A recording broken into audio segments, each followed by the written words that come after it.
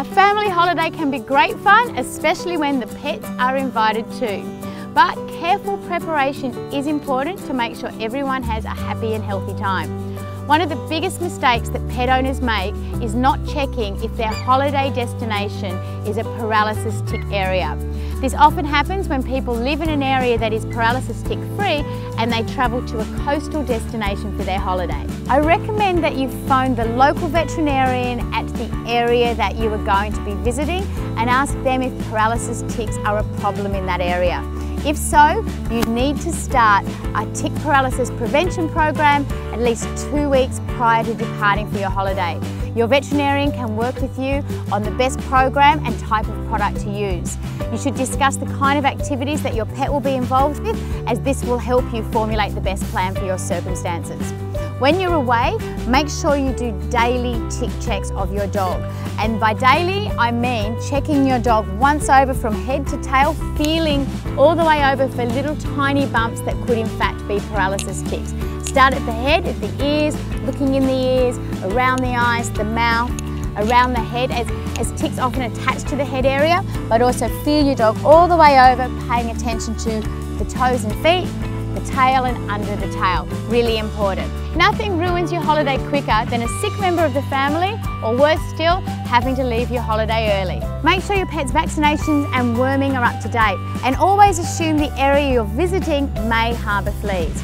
Fleas are a big problem throughout Australia, and just because you have fleas under control in your own home doesn't mean that they won't be in your new environment. Speak to your veterinarian about the best preventative to use for your pet and your circumstance, and make sure you pack some clean bedding for your dog or cat so that you know your pet is sleeping on a flea-free bed. Pets often run away when they're taken to a new environment, so please be careful.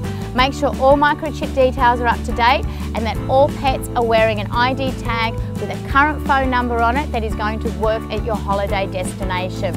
When you arrive at a destination, make sure you confine all pets indoors, and with dogs, make sure you keep them on leash whenever you're outside a secure property. A note about cats: not a lot of cats really enjoy travel and holidays. They find it quite stressful when they're taken out of their home environment. But some cats don't seem to be bothered by noise and travel, and they're the only ones that I would attempt to take on holidays. Even then, make sure you keep them confined. Don't let them outside unless perhaps you've got a cat that's very comfortable being on a lead.